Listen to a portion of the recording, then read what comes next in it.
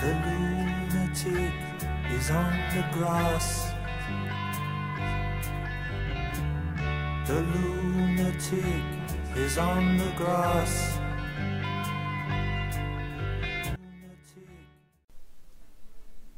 A question to Mr. Obama.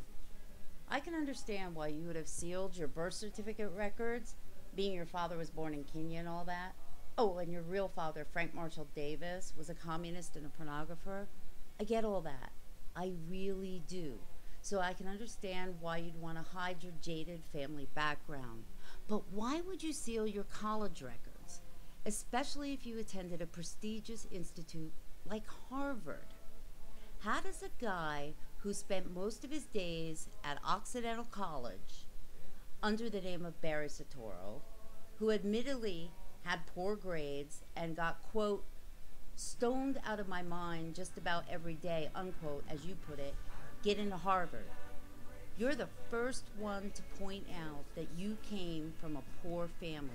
Your mother abandoned you as a child and sent you off to live with your grandfather or your grandmother, who also wasn't a person of any financial means.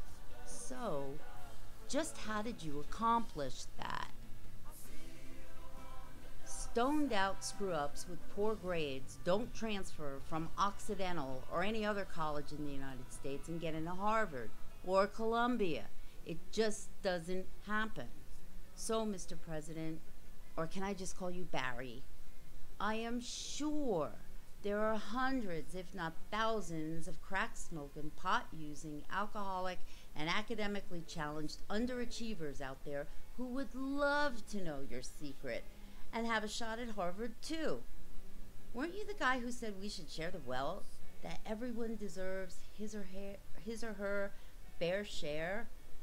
If those records were released, would they reveal that you actually got into those institutions through some back door, or possibly through a foreign exchange program? We would love to know how you did this. Oh, and by the way, as Commander-in-Chief, I would imagine you have security clearances, probably top secret security clearances. In the most basic standard security clearance, you have to supply a birth certificate, college transcripts, service records if you have them, and a valid social security number, at a minimum. Oh, and not to mention drug testing. Do you think the American people deserve an answer to this question? Or does it just simply fall under the criteria of executive privilege? Are you still sleeping? Are you awake yet?